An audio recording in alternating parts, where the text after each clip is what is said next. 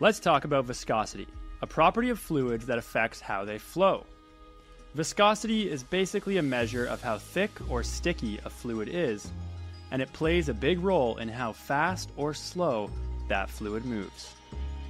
Today we're going to explore what viscosity is, what factors affect it, and how different fluids compare when it comes to their viscosity. So, what exactly is viscosity? Imagine you're pouring honey in water. Honey flows much more slowly than water because it's thicker. This means it has a higher viscosity. Water, on the other hand, flows quickly because it's thinner. It has a lower viscosity. In simple terms, viscosity is the resistance a fluid has to flowing. The higher the viscosity, the more slowly it moves. The lower the viscosity, the faster it flows.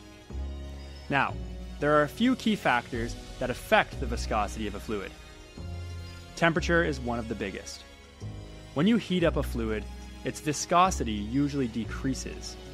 That's why honey flows more easily when it's warm and becomes thicker when it cools down. Heat makes the particles in the fluid move faster and spread apart, making it easier for them to slide past each other. Cold fluids, on the other hand, have higher viscosity because the particles are moving more slowly and stick closer together. Another factor that affects viscosity is the composition of the fluid. Fluids made up of large, complex molecules tend to have higher viscosity than fluids made of smaller, simpler molecules. For example, motor oil has a higher viscosity than water because the oil molecules are bigger and more complex, which makes them stick together more, slowing down their flow. We can also measure the viscosity of a fluid by looking at its volumetric flow rate, which is a fancy way of saying how much fluid flows through a space over a certain amount of time. Think of it like this. If you have two funnels, one with water and one with honey, and you pour them through the funnels at the same time, the water will flow out much faster.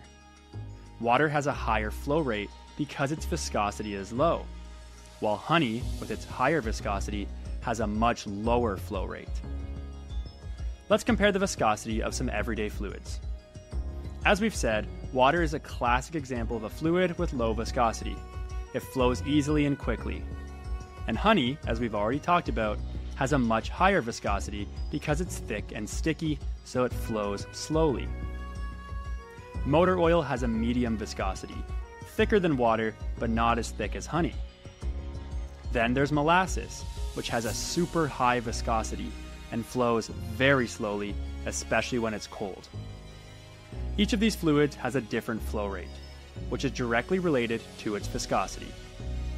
So, what's the big picture? Viscosity is the measure of how easily a fluid flows. The factors that affect viscosity include temperature. Warmer fluids have lower viscosity and flow faster, while cooler fluids have higher viscosity and flow slower. The size and complexity of the molecules in the fluid also play a role in how thick or thin it is. By comparing the viscosity of different fluids, we can understand how fast they'll move in various situations, like honey dripping slowly off a spoon, or water rushing quickly from a faucet. That's it for today's lesson. Next time you see a fluid flowing, think about its viscosity and how factors like temperature and composition are affecting how quickly or slowly it moves.